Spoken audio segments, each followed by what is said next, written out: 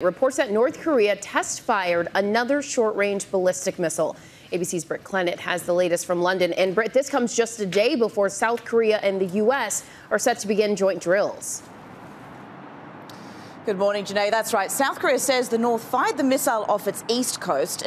It flew 370 miles at a max height of 37 miles. Now, Seoul calling it an act of grave provocation. And the U.S. Indo-Pacific Command says today's test fire doesn't pose an immediate threat to U.S. personnel or territory. But again, authorities pointing out that North Korea's actions are destabilizing. And we've seen an escalation of tests at a record pace this year. 30 ballistic weapons so far, including the first intercontinental ballistic missile since 2017. And, often with these launches, the timing here is important to note. This latest coming just ahead of military drills between the U.S. and South Korea. The aircraft carrier USS Ronald Reagan already docking in South Korea for those drills.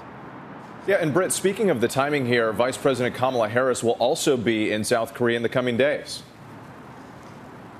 That's right. Harris is expected to meet with South Korean President Yoon Suk-yeol, who took up the role in May. And, he's made it clear he wants to get tough on North Korea. What's not clear, though, is whether Pyongyang is actually willing to return to the negotiation table. Any recent attempts to bring it back into the fold for nuclear talks have so far failed.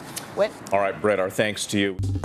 Well, hey there, GMA fans. Robin Roberts here. Thanks for checking out our YouTube channel. Lots of great stuff here. So go on, click the subscribe button right over here to get more of awesome videos and content from GMA every day, anytime. We thank you for watching, and we'll see you in the morning on GMA.